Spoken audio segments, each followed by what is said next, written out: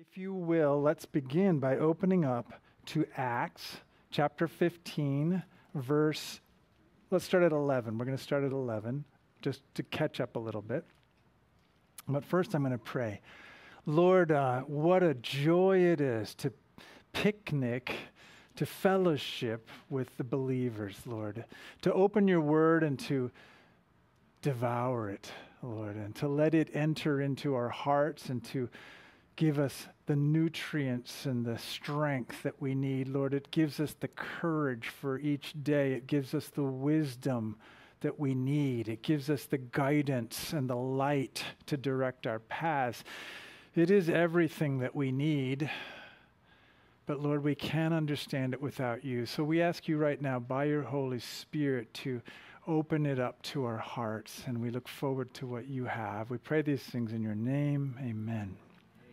All right. Acts 15:13. So Steve did a great job on Sunday. He did the first 13 verses there in Acts. But I always feel like it's great to just stop for a second and say, all right, where are we? Just kind of get our landmarks again. So let me start by describing the scene. What is the scene that's going on? This is probably about the year 49 or 50 A.D. That means after Jesus was born. And I always get that. I don't know about you guys, but I always get that messed up. Is it his birth or his death? I always mess that up. But it's his birth, 50 years after his birth, roughly. It's about 20 years since Pentecost has happened. So now, we've begun what we'll call the church age, and we're going to talk about that some more tonight. But what does that even mean? But Jesus died, was buried, was resurrected, was seen by many as a testimony to his witness and his example of redemption. And we're going to talk about redemption tonight. And then the church is born. And we know we've covered all that ground. I'm not going to cover it, but this is now 20 years after Pentecost, when the Holy Spirit descended upon the early church, the apostles and the early believers. Okay, so it's also about 10 years since Peter had the vision of the cloth with the four corners and the clean and unclean animals, if you remember that. And God told him, he said, don't you call unclean what I call clean. So it was a moment in the church when basically God re-emphasized, and it was not something new, that God can bring, first of all, he can do anything, amen? God can do anything, but he can bring into the church the Gentiles who were thought to be unclean by the Israelites of the day. And so this is 10 years later. This is not a new idea at this point, this idea about the Gentiles becoming part of the church. They were probably not thinking of it that way. They were thinking that the Gentiles could be saved. And so this becomes a point of debate and discussion. And so what we find ourselves in here in Acts 15 and why it's worthy of our deep dive here is there's a critical juncture here, a critical junction, a time when the church is in jeopardy. Now, by the way, when we walk with the Lord, we know this. We cannot fall out of his hand. Amen. We're never in danger with the Lord. And they were not in danger either. Jesus said, look, when he was entering into Jerusalem, he said, look, if these don't shout hallelujah, the very stones themselves will do so. Because God is not going to be thwarted. Amen. He has plans, and he's revealed those plans. And the plan for the church was a plan that he has revealed all along in the Word of God, special revelation. Maybe we'll talk about general and special, but the Word of God being the revelation of God's plan right? It was in there. However, it hadn't been made clear yet, right? And that's what we're beginning to talk about in chapter 15 and in other places. And that's what we're going to talk about a little bit tonight. And so God has this plan for the church. And the church, I'm going to back up for 1 second. Sorry, I'm going to back way up. The Garden of Eden. This is going to be a long night. You know, get settled. Get settled. No, not at all. You know, God did the work. And then the last day he says, you know what? It is good. And he rested. Amen. And he said, he said to Adam, like, this is good. Let's fellowship. You know, basically, he's like, okay. And you know, that was perfect at that point. Adam hadn't eaten the apple. There had been no sin that had entered the world. What was left for God to do at that point? Nothing. To enjoy his creation. To enjoy fellowship with Adam. For Adam to enjoy fellowship with God. We would call that the Sabbath. See, it was really the first Sabbath. And that Sabbath was meant to be forever. That was the ultimate Sabbath rest. And we were meant to just enjoy that Sabbath, that peace. You know, just enjoying that peace with God, that rest of God. But then Adam ate the apple. And now what happened? Now the work was not finished. See, the work had been finished, but now Adam ate the apple and the work is not finished. What is the work now? It's called the work of redemption. Because man had separated himself from God, and now God has to do the work. He has to redeem man back to himself. I go all the way back there to say this, that plan of redemption, it involves many things, but this is the revelation of that plan. This is the story of that plan from beginning to end. That's why every word of this is juicy, it's healthy, it's good for us. Because we read about God's plan, and no matter how many times man tries to thwart his plan, whether by desire or by rebellion or by ignorance or whatever, by pride and by sin, no matter how many times God or man tries to thwart that, God does not allow it. The very stones themselves will cry out. See, God's plan will not be thwarted. It will not be. And we can rest in that. We can rest in that. And so the plan has many aspects to it, and all those aspects were not known all throughout. But when the church age came, when Jesus had paid that price, and now there was a price that could be paid and could be accepted, now we just entered a new age, and that was the age of the church. But it wasn't 100% clear. And at that time, all of the focus, in a sense, all of the focus in a way, if you will, and this is probably a bad way to say this, had been on the children of Abraham, Isaac, and Jacob.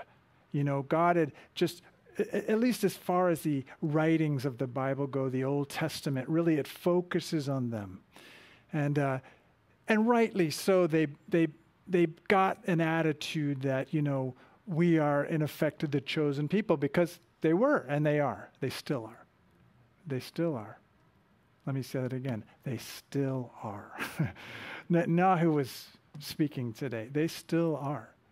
So we must not forget that. So, okay. All of this is leading to say this.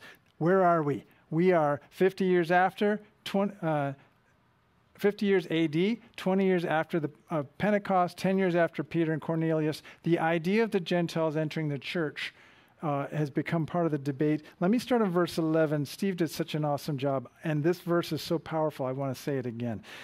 But we believe. This is Peter. Now he's speaking. I forgot to set that part up, right? So where are we? We're in Jerusalem, the end of the first missionary journey. Paul, by the way, the first missionary journey was said to be Barnabas and Saul, right? Barnabas and Saul. This was before Paul was a Paul. Before Paul, and what I mean by that is before Paul was the guy we know. He wasn't someone that was known like we know him. He wasn't, renowned. So Barnabas and Saul go on their first missionary journey, and they make this little loop. And if you've seen the 4 missionary journeys of Paul, good to study those routes. It's good to get your map out and really look at those. But the first one's fairly modest. They make this little loop. They don't go as far as Tarsus, which of course is where Paul is from, and then they loop back. Right? And it's probably about, from what I understand, 600 miles or so one way. 600 miles is a long way to go. And then they come back 600 miles. So it was quite a journey, and it took some time. So they've done that. They've come back. They saw miracles, and many of those miracles were the Gentiles getting saved. Okay, that's where we are. Now, they've come together. What has happened? The Judaizers, these are Jewish leaders who have been saved, but they still have the old way of thinking, in a sense. The Judaizers, that's not a nice term. It just doesn't sound very nice. I wouldn't want to be called a Judaizer. It just sounds bad. And in part it's good. In part I should say it's right that it should sound bad, is what I mean. Because what they were doing is this. They were thinking the old way. And what they thought was, and by the way, the critical juncture that I mentioned that we're at here is not what you think the critical juncture is, or at least not what I generally would have thought it was. The critical juncture in the church at this moment is not the question of whether the Gentiles should be in the church. That is not the critical juncture. That issue's been dealt with. And that's what we're going to talk about in just a second. The critical juncture is this. Do they have to be Jews before they can be saved? That's the critical juncture. So now Peter says, but we believe that through the grace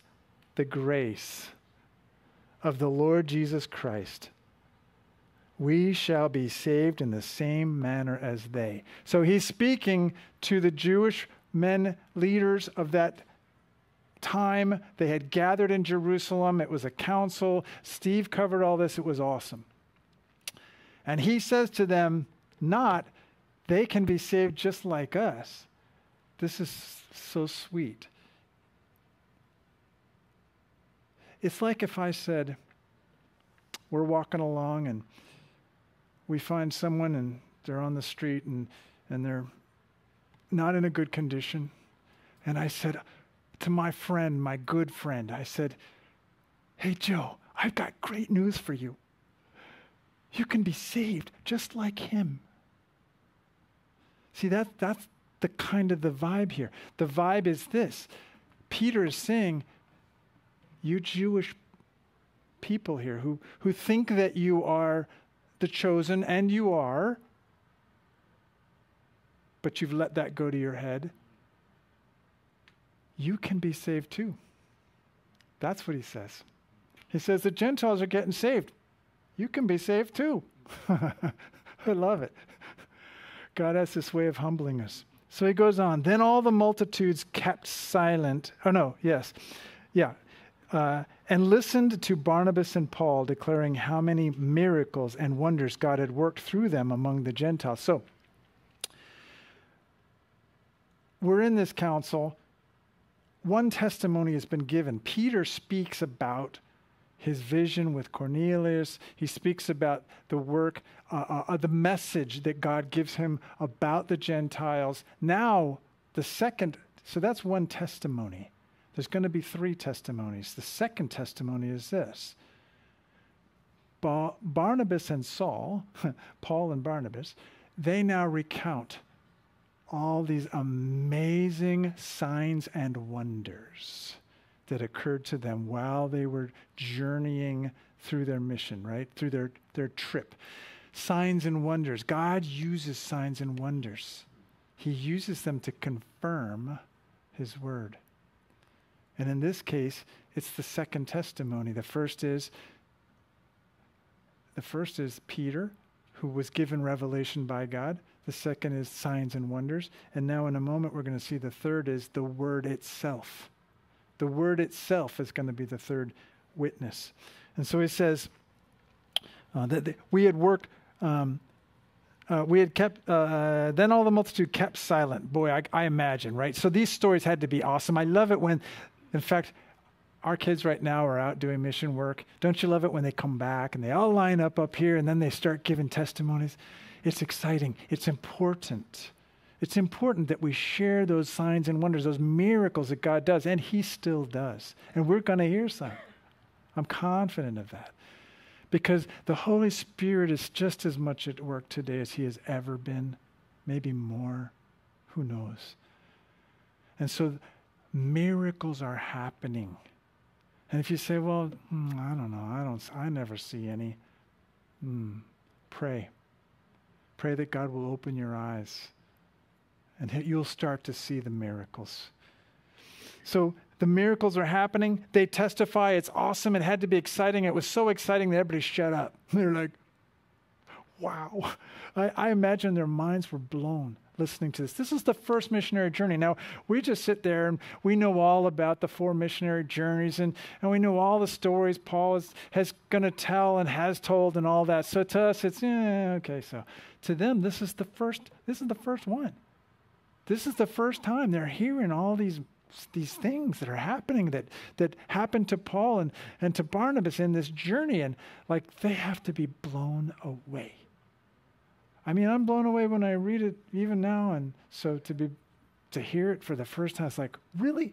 You're kidding. That happened. So they're blown away. And after they had become silent, James answered, saying, "Men and brethren, listen to me." Now, the first thing that occurs to me is, what in the world is James doing here? Like, what James is this, and where did he come from, right? Because we've been talking about Peter, we've been talking about Paul, Barnabas we know a lot of names. Where did this name come from all of a sudden? And so it's important we take a moment on that, right? So this is James. There are many James in the Bible, but this is the James that is the, I'll say, half-brother of Jesus. Right? He has the same mom, not the same dad, as it were. You know, Jesus being born of the Holy Spirit. But James, who grew up with an older brother who was the Messiah. That's who we're looking at here, James. And so the question is, why is he taking a lead in this conversation? Where does he come from, and why is it that they're listening to him? Well, a couple little facts here. So first of all, James Eusebius, and I am no scholar of these things, but a few things I found. Eusebius was a historian, born like in about 240, lived into the 300s AD. So not a whole lot longer after this time period. This is a 50 AD, 150 years later, maybe 200 years later, comes a historian. And that historian tells us a little bit about James. And he says that he was called camel knees. And I checked this, and at least what I can tell, it seems to be true. I mean, that he reported this. Because he would spend 8 to 10 hours a day in prayer. And his knees had just become misshapen. And if you've ever seen a camel, that is definitely not a flattering statement to be called camel knees, because camels have these gnarly knees. Like, if you've ever seen them, and they kind of go in a funky way. He had camel knees from the amount of time he prayed. Now, You know, we pray a few minutes a day. I confess to you, I pray relatively little compared to that. I'm working on it. I'm sure we all are. And I know I'm blessed the more I do. But he prayed 8 to 10 hours a day, so much so that he was misshapen. So number one, if there were no other qualification, that would be enough, in my opinion. But he was the half-brother of Jesus. He grew up with Jesus. And I imagine that he spent his time in prayer talking to his older brother. What a beautiful thing. Hey, brother. Hey, Jesus. I got some more stuff I got to lay on you. I need to talk to you.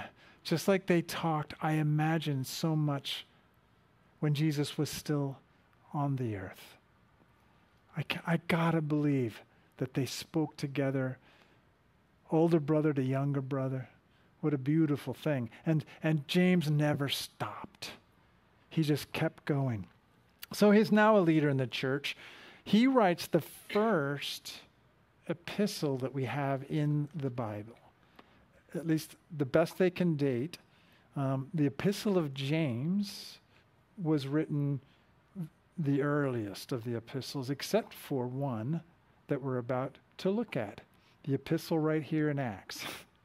That's actually the first epistle, as far as I could tell. And then James, the book of James, is the first standalone epistle in the Bible, which is interesting to me. I don't know if it's interesting to you, but I find that interesting and significant because not only is his perspective so fascinating, having been the brother, if you will, having lived in the same household and watched Jesus his whole life, that gives him a unique and fascinating perspective. So I read James with fascination of like, okay, here's the guy that knew him, but also that it was first is significant. How did that happen? How did it come that he decided, I'm going to write an epistle.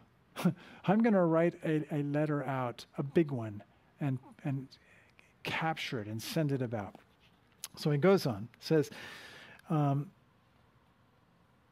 he says, Simon has declared how God at the first visited the Gentiles to take them out of a people for his name.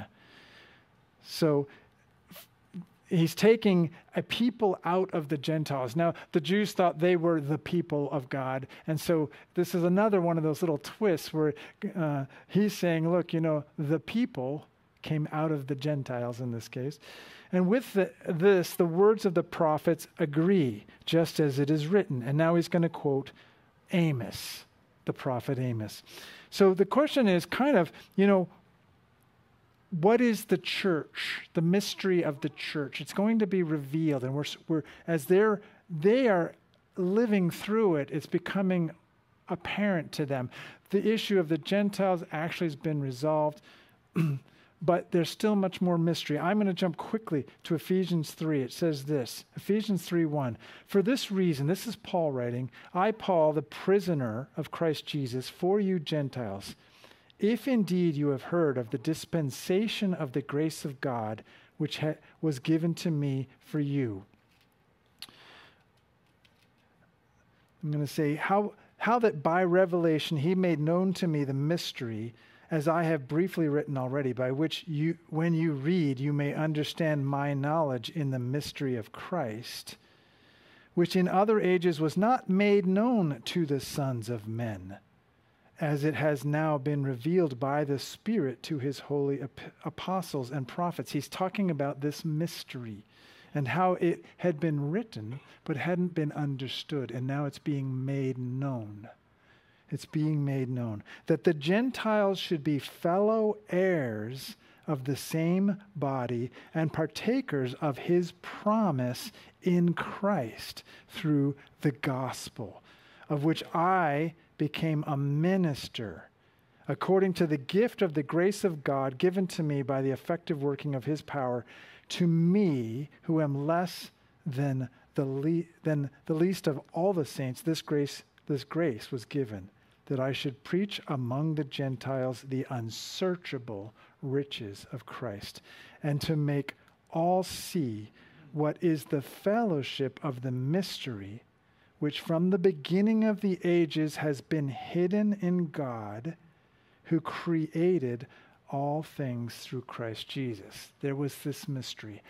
It was there, and we see it. He's about to quote Amos. Amos was a prophet from many hundreds of years earlier.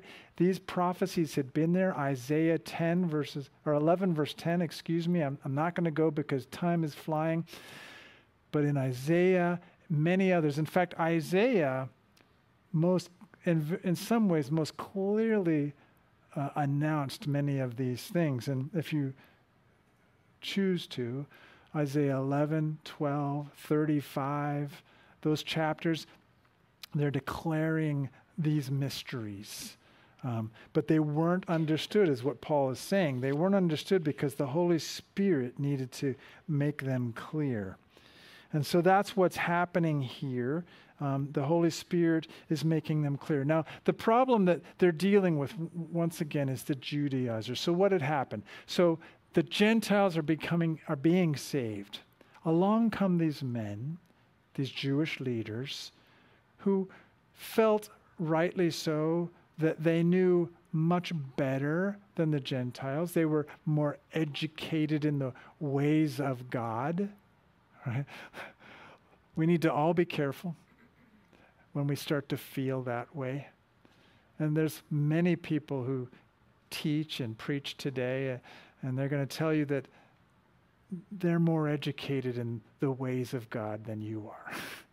And they're going to reveal to you some new things that were hidden in the Word of God. They were mysteries, but these teachers today, false teachers, by the way, are going to declare to you these mysteries. And we need to be very careful when we hear that kind of language and when we hear those kinds of things, because really all that is pride and men trying to control other men and using God to try to do that.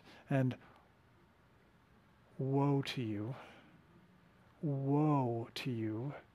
when you try to use God for your purposes and to lord it over someone. So that happens today. The Judaizers, I believe, personally, at least to some degree, again, remember, these are saved Jewish men and women. So these are the Judaizers themselves are saved Jewish leaders, men of the church. I believe that they had humbled themselves. They are saved. That means that they have given their lives over to the Lord. The Lord has accepted that. So I don't think that they're coming in maliciously. I don't think they're coming in to try to necessarily lord it over anyone. I think what they're coming in to do is simply try to teach these guys because they think that they know how things should work. And in one sense, it kind of makes sense what they're saying. Because what they're saying is this: look, we know the Old Testament. We know all the writings of God. We know these things, and these are the things God has declared. And in a sense, I suspect that they were thinking, we're going to teach you as well. But they didn't understand. Not yet. They hadn't understood completely. And so what happens is this kind of legalism. And so here comes this real crisis of the church, and that real crisis is this: circumcision. They come in to the Gentiles. Again, just the first missionary journey. This is still, the church is in its infancy, and they're still trying to understand a lot of these things.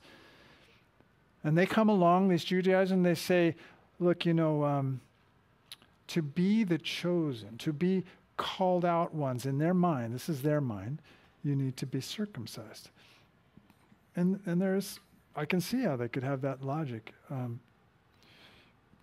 Not only that, but they probably were going to begin to lay on them other rules too. And so what they're really saying is this: to be part of the work of this church, of this new work of God, you need to first be Jews.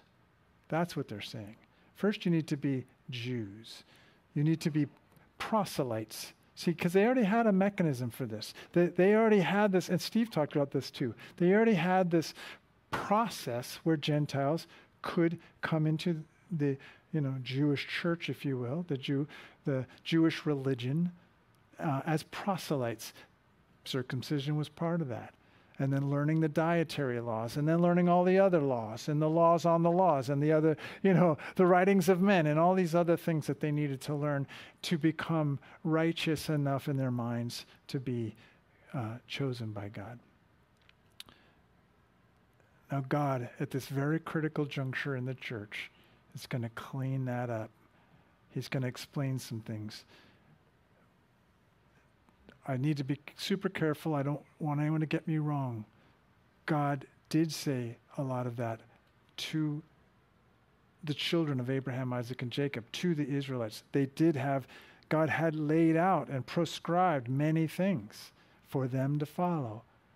And they are a chosen people, and they still have a place in God's plan. They still do. But those who are saved into the church are set free from the law, right? Grace, that word grace, Peter used it. Grace, the grace of the Lord Jesus Christ, it sets us free from the law. And that's what they're learning. And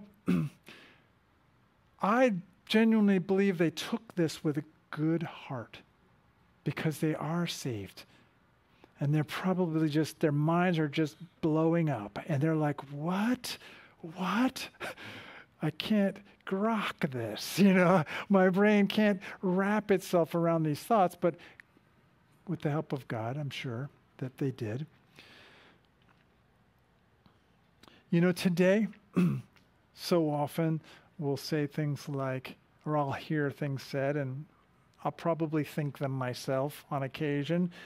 Oh, Lord, I mean, why is it that those guys have it so easy and I can't go to R-rated movies, I can't curse, I can't do all the fun stuff, you know what I mean? I can't do all the things. By the way, I don't really think this, but I'm sure there are people. We think that and we hear that, and from well-meaning people. Sometimes our children. And they say, well, why can't we? And the answer to that, because the Judaizers themselves could have said this, well, then why did we have to get circumcised? Now, by the way, that happened for them before they got saved. But the answer to that question in my mind is not, why do we have to not go to movies that we know we shouldn't go to, by the way? That's not the question. The statement is, thank you, Lord, for letting me not. You know what I mean? It's not, why do I not get to? It's, why do I get to avoid that? Let me say that a different way. We should celebrate the fact that we are different. See, God made the children of Israel, set them apart. And they had circumcision as a sign of being set apart unto God. It was a physical mark on their body. But they also had many practices and habits, dietary, many other things that set them apart. Clothing, what they would wear, their practices of their lives. They set them apart. We should say the same thing today. We shouldn't avoid those things. We shouldn't say, oh boy, I'm glad I can live just like everyone else. That's not a blessing. We should be rejoicing that there are ways that we can be different, that we can be set apart, the church, that we can be distinguished from the world. And we should seek those things with all of our heart. All right. So he goes on in verse 16, he's going to quote Amos, and he says, "After this I will return, and I will rebuild the tabernacle of David, which has fallen down."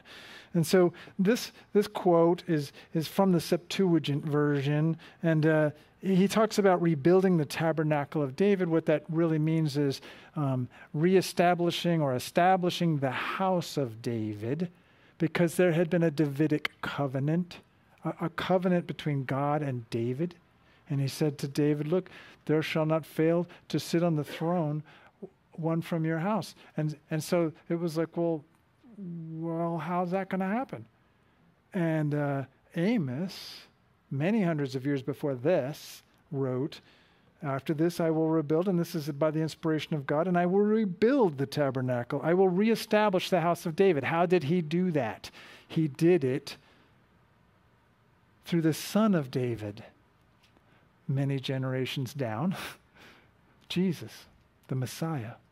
He brought the Messiah, and they knew this. This was a well-understood thing to the Jews of this day, that this was a reference to the Messiah. And he says, "I will rebuild its ruins, and I will set it up so that the rest of mankind may seek the Lord." In other words, he's going to do a mighty miracle, which he did do. He reestablished the lineage and the throne of David in the Messiah, Jesus, who is seated on that throne.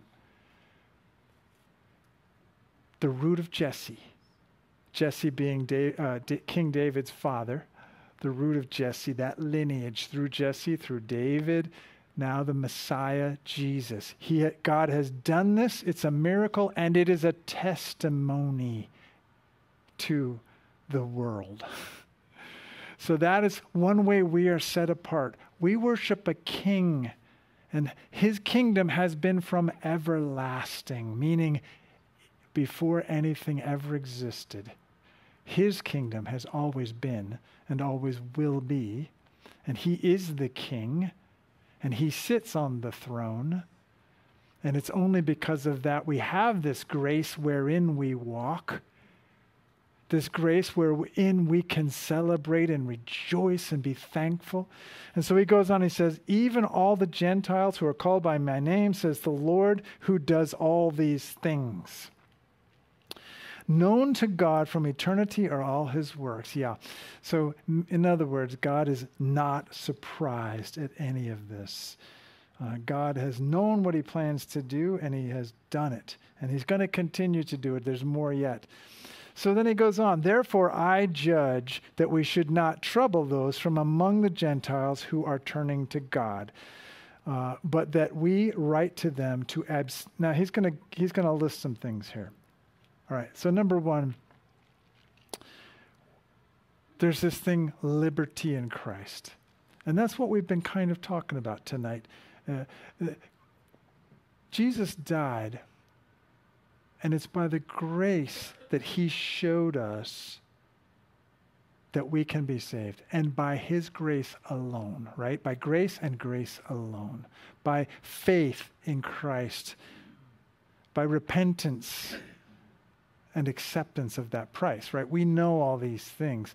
And by the way, if there's anyone here that doesn't, if you're struggling with that, and if the burdens of this world and the burdens of this life are heavy on your shoulders, remember what Jesus said. He said, "Come to me, all you who are weary and heavily burdened."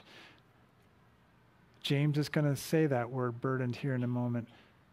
"Take my yoke upon you and learn from me, for I am gentle and humble, and you will find rest for your souls. Take my yoke upon you." So that's what you must do. He doesn't say, get circumcised, eat according to the dietary laws. He doesn't say those things. He says one simple thing, "Come to me and take my yoke upon you and learn from me."